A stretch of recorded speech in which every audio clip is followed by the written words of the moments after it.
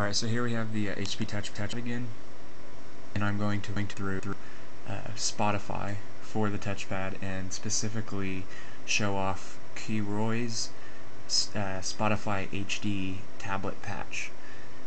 In the old video, I had a bug in the portrait mode to where it kind of be half landscape, half portrait.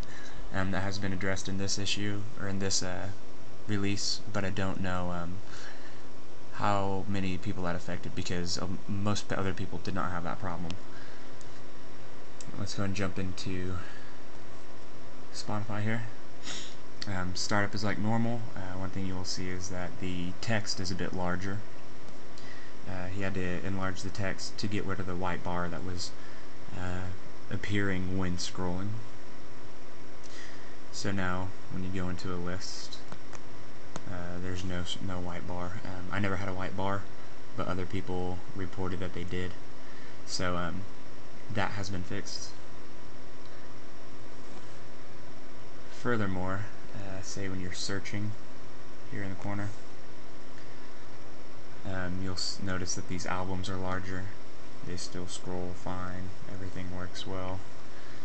Down here again, real clean, real easy to use.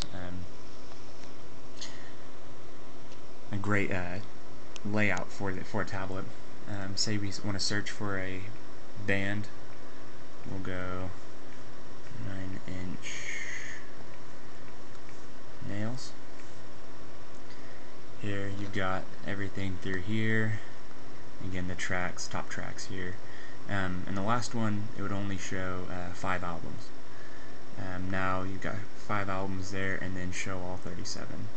Now you can scroll through all of their albums, which is another improvement to the new patch. And let's go with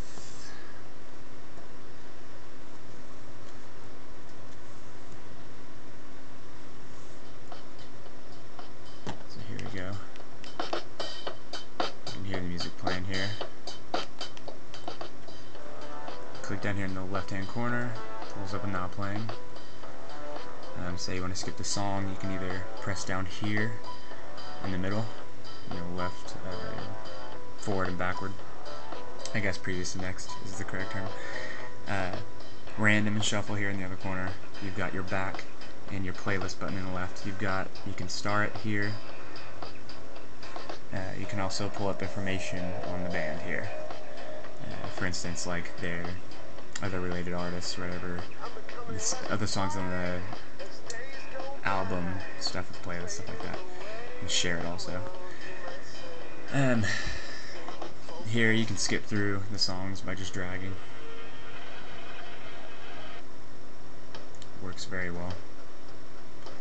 And then one of the improvements he has made is it now works in portrait mode. Here we are in portrait mode, and we don't have the weird funky portrait and landscape mode trying to battle each other on this screen. So again, it works perfectly fine.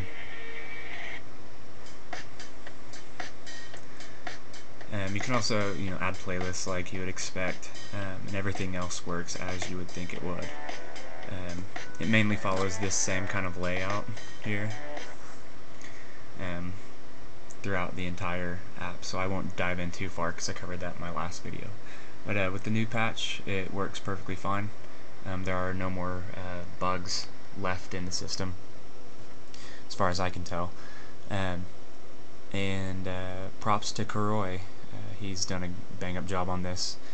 And looks like there's a lot of people out there that are interested in this thing. So if you're interested in trying to get this, you can look at, just search on Google, just type in Spotify on HP Touchpad, and then there's a forum out there, I think on Pre-Central, that has the HD patch on it. There's actually a few different HD patches that are in the works, so this one is by far the most I use, because Spotify is incredible, but you do have to have a premium account to run Spotify, because this is considered a mobile version. If you don't have a premium account, you cannot use this. is kind of a bummer, but it's totally worth it, especially if you do a lot of commuting like I do. I'm on the road a lot, so I'm always streaming music in my car. So yeah, that's Keroi's HD Touchpad patch for Spotify. I suggest you all check it out and seriously jump in and get this thing on your touchpad if you've got premium.